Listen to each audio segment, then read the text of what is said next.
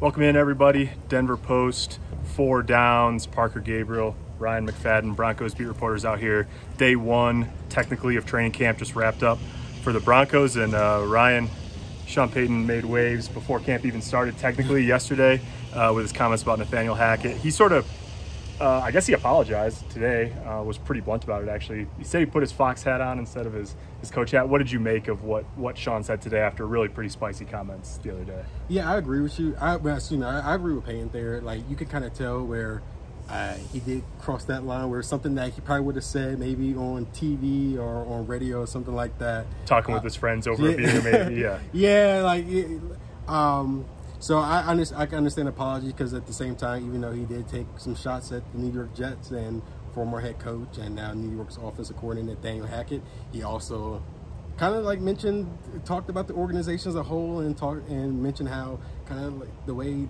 they didn't do their job last year in terms of like controlling everything, in terms of how they handled the Russ situation and all the other things that went wrong. So yeah, it makes sense for him to come out and make an apology and regret it. At the same time, you still have to look at those comments and kind of see the type of tone he wants to set here in Denver. And when reading those comments, it's basically simple that Payton is showing this organization there's a new sheriff in town, and that's the kind of sense of, obviously that's the type of vibes we've gotten since he's arrived here. Yeah, he sort of said directly too that he has a great relationship with George Payton, after Payton sort of indirectly, not that indirectly, made his way into those comments too. Number two, four most interesting things we saw and heard today. Russell Wilson talked. He's obviously trimmed up a little bit. Basically said, I want to be the best version of me that I can be. And he also talked about maybe running a little bit more. Yeah, and we saw that out here on the practice for the day. We saw him really scrambling, being very mobile. Excuse me.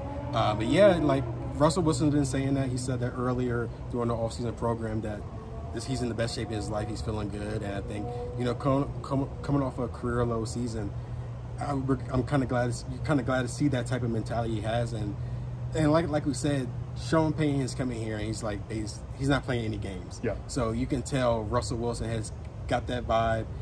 He has sensed that as well. Like, it's time for him to step up, and I think we're going to have a pretty solid year from him. Number three, Caden Stearns has a huge opportunity in front of him this year.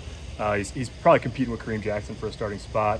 Third-year guy to Texas, missed most of last year with a hip impingement.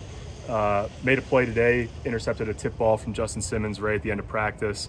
They really like where he's at. Sean Payton's spoken highly of him, so he's a guy that has a big opportunity in front of him to try to win a starting job and really become sort of a staple player of this defense this fall. Yeah, he has. Caden Stearns has a lot of talent. Obviously, him and Kareem Jackson will be battling for that starting spot. You look at Kareem; he is someone who has been productive as well as been durable throughout his time here in Denver. But you got to look at Caden Stearns. He's a young guy, a lot of talent. We saw that out there today when he made that pick.